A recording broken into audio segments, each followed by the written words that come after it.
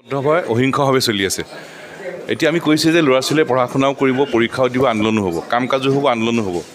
বিশ্ববিদ্যালয়ৰ কিছু কিছু পৰীক্ষা হৈ গ'ল, এতিয়া মেট্ৰিক আৰু হায়াৰ ছেকেণ্ডেৰী পৰীক্ষা হৈ আছে। পৰীক্ষাৰ্থীসকলৰ যাতে কোনো অসুবিধা নহয়, শৈক্ষিক পৰীক্ষাৰ বাতাবৰণত যাতে কোনো বিঘ্নিত নহয়, তাৰ প্ৰতি লক্ষ্য ৰাখি আন কাৰ্যসূচী, আন্দোলনৰ কাৰ্যসূচী চলাই থকা হৈছে। কিন্তু পৰীক্ষা শেষ হোৱাৰ লগে লগে খুব ব্যাপকভাৱে গোটেই ৰাজ্যজুৰি সংগঠিতভাৱে, শৃংখলাবদ্ধভাৱে, অহিংসভাৱে আন্দোলন আগুৱাই নিব যাব। আৰু তৃণমূল পৰ্যায়ত সংগঠিতভাৱে এই আন্দোলন আগুৱাই নিয়াৰ প্ৰয়োজন আছে। সেই সম্পৰ্কত আমাৰ আলোচনা হৈ আছে। আৰু যোৱাকালি আমাৰ ৰাজ্যিক কাৰ্যনিৰ্বাহকত এইখিনি বিষয়ে আলোচনা হৈছে। মূলতঃ কা বিৰোধী আন্দোলনক খুব ব্যাপকভাৱে, সংগঠিতভাৱে, অহিংসভাৱে, সুশৃংখলভাৱে কেনেকৈ আগুৱাই নিব পাৰি, কিনো আন আন্দোলনৰ কাৰ্যসূচী হ'ব পাৰে। আৰু আজি আমাৰ জিলা ছাত্ৰ সন্থা, মহকুমা ছাত্ৰ সন্থা, বিশ্ববিদ্যালয় আছু গোটৰ সন্মানীয় সভাপতি, সম্পাদক আৰু নেতৃবৰ্গ আহিছে। আৰু আলোচনা হ'ব আৰু কিনো আন্দোলনৰ কাৰ্যসূচী আমি ল'ব পাৰোঁ। আৰু বিশেষকৈ সুদৰ্শন অসম ছাত্ৰ সন্থা, 30 জনগোষ্ঠীয় সংগঠনে আমি অসম আন্দোলনৰ লগত জড়িত যিসমূহ সংগঠন আছে, অসম জাতীয়তাবাদী যুৱ ছাত্ৰ পৰিষদ, সুদৰ্শন অসম কৰ্মচাৰী পৰিষদ, সুদৰ্শন অসম কেন্দ্ৰীয় অৰ্ধকেন্দ্ৰীয় কৰ্মচাৰী পৰিষদ, অসম সাহিত্য সভাকে ধৰি অসম আন্দোলনৰ লগত জড়িত সংগঠন আৰু বিশেষকৈ অসমৰ শিল্পী সমাজ, যি শিল্পী সমাজে খুব বলিষ্ঠভাৱে এই আন্দোলনৰ নেতৃত্ব লৈছে।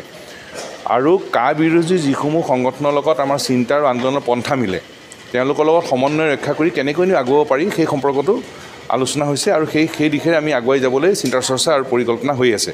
আজি বিশদভাৱে আলোচনা হ'ব। আৰু মহাত্মা গান্ধীয়ে দেখুৱাই যোৱা আন্দোলনৰ কাৰ্যসূচীবোৰ আৰু বেলেগ বেলেগ আন্দোলনৰ কাৰ্যসূচী কি হ'ব পাৰে, সেই বিষয়টো আলোচনা হৈছে।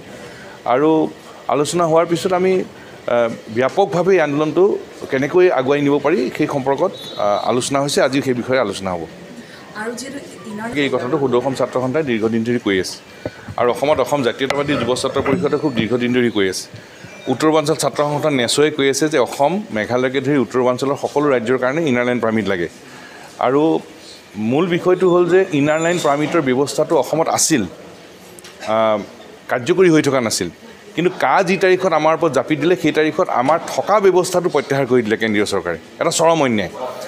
আৰু তেওঁলোকে ৰক্ষা কৱচৰ কথা কয়, এটা থকা ৰক্ষা কৱচ তেওঁলোকে প্ৰত্যাহাৰ কৰি চূড়ান্ত অন্যায় কৰিলে। আৰু অসম চৰকাৰে, অসমৰ মুখ্যমন্ত্ৰী সৰ্বানন্দ সোণোৱাল, বিত্তমন্ত্ৰী হিমন্ত বিশ্ব শৰ্মাকে ধৰি অসম চৰকাৰে দিল্লীৰ এই অন্যায়ৰ বিৰুদ্ধে এটা শব্দ আজিলৈকে উচ্চাৰণ কৰা নাই।